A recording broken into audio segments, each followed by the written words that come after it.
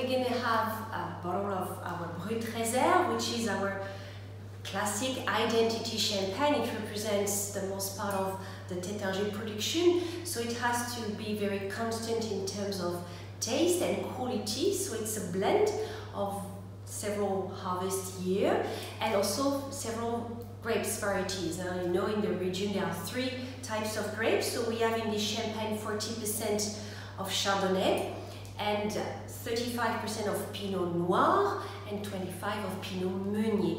This champagne is aged for 3 to 4 years in the cellar. It's brut, dry, quite a light champagne, easy to drink at any time of the day. I would say that probably the aperitif would be the best moment to enjoy it, and you can, keep it a few years if you want to enjoy it later. So to drink it, it has to be quite chilled. 8 degrees Celsius would be an ideal temperature to enjoy that champagne.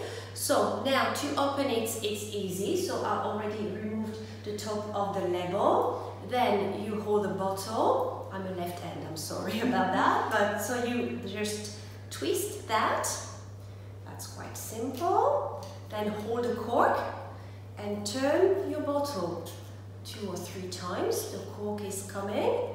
They will pop, and then incline it to have just a little psh, something elegant and discreet. Then pour in the glass, slowly.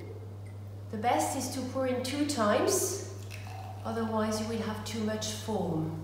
And you never fill the glass to the top, of course, never. It has to be, I would say, 2/3 of the glass or the half if it's a big one like this. And a shape of glass could be also important to enjoy and smell all the aromas of the wine. So you can, like a wine, look at the color, smell it, turn it in your glass, and then drink it.